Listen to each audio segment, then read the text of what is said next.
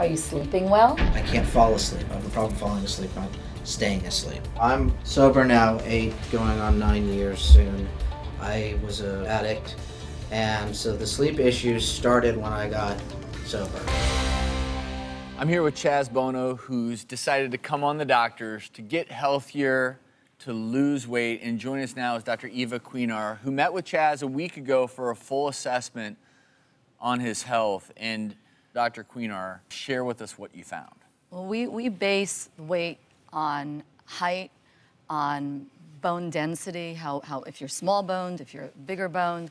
And my feeling with Chaz is that he has to lose between 50 and 80 pounds. Were you able during your analysis to look at Chaz's blood glucose levels and his cholesterol? Absolutely. And where he stands and all that? So although Chaz came to me with a diagnosis of hypertension, despite medication, he was still hypertensive. So the medications were not powerful enough. His blood pressure was 140 over 100. And Chaz, you're on medication for that? Yes. So Chaz is just one big risk factor waiting to get into a bad situation because he does have a high blood pressure. He's got high cholesterol. And he's got some insulin resistance going on. So not yet a diabetic, but the analysis that we did showed that his risk of diabetes, where his sugar was at right now, was twice of, say, you or I. So you've got three things right there waiting for a stroke, for heart disease, for sudden death. Now, does Chaz's transition where, with testosterone supplements, which you take, right? Yep. Mm-hmm. Does that affect his profile in terms of when you're looking at these numbers? As far as the diabetes, no. As far as cholesterol, it may. As far as blood pressure, absolutely. But Chaz's hormones are not perfectly balanced, so that's something we have to work on as well. Because when your hormones are out of balance, it's hard to be healthy, is that correct? Exactly. It's no different than a woman transitioning through menopause or a younger woman having PMS symptoms. I mean, hormones are very, very powerful, and they control our body and our minds. And is it fair to say, and Chaz, you probably have thought about this, because you're on testosterone supplementation, the number on the scale is probably a little bit different for you because you've noticed your muscle mass has increased, right? Right. Mm-hmm.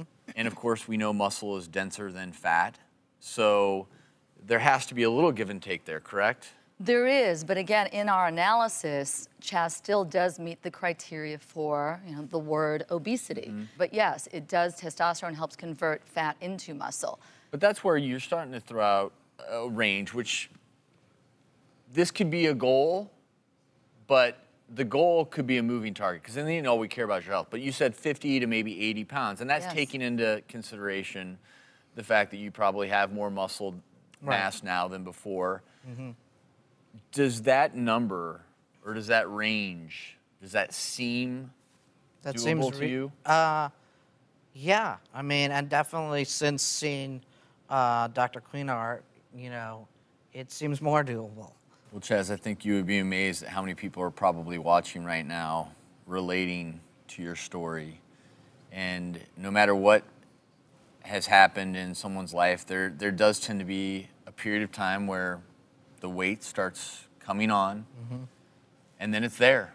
And then we don't remember who we were before we had all that weight. So this is this is going to take an army, right? But you're the leader of that army. Well, absolutely. I mean, again, that's one of the reasons that I'm doing it with you guys and that I'm happy for the opportunity is because I'm getting a lot of support, and that's important.